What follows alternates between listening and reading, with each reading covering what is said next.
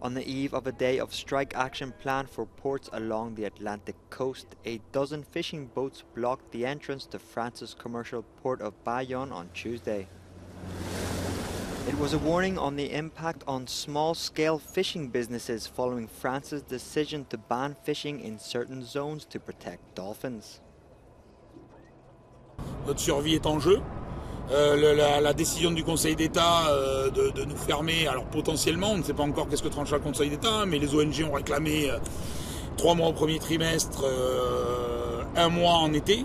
Ça représente en moyenne sur les navires 50% de perte de chiffre d'affaires. Une société qui perd 50% de son chiffre d'affaires, elle coule. But members of the NGO Sea Shepherd welcome the ban. They have been at sea and combing the beaches, recording the number of dolphin deaths off the French coast. They say they are dying in their hundreds due to being caught up in nets, boat engines, or other fishing equipment. They say fishing practices must change, that using a net or trawl are non-selective methods and dolphins are not safe.